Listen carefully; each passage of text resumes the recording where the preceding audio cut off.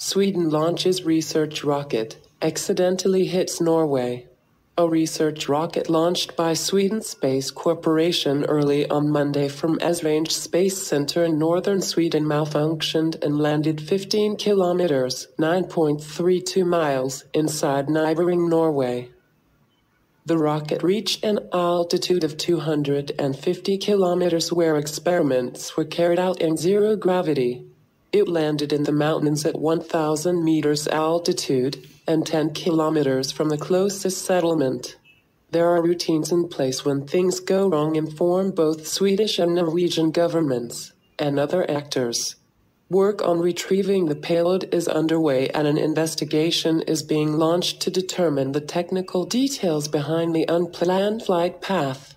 Norwegian Civil Aviation Authority was not immediately available for a comment.